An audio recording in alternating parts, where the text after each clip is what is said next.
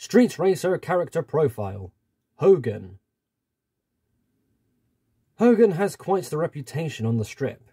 Cutting straight to the point, he's a very competitive person and races every single night he's at the strip. Nowadays, he sticks to drag racing as he can win them with good effort.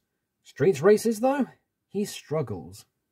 With the modifications Hogan made to his car, it got very heavy. It's sluggish in the corners, so if he races anyone, he's got to work hard to stay ahead.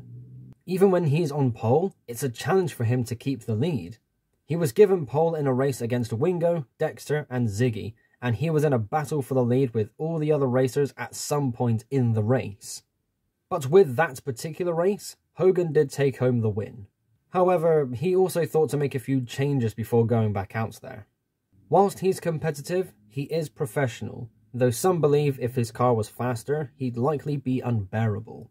But there's no doubt if his car was faster, he'd be one of the very best on the strip.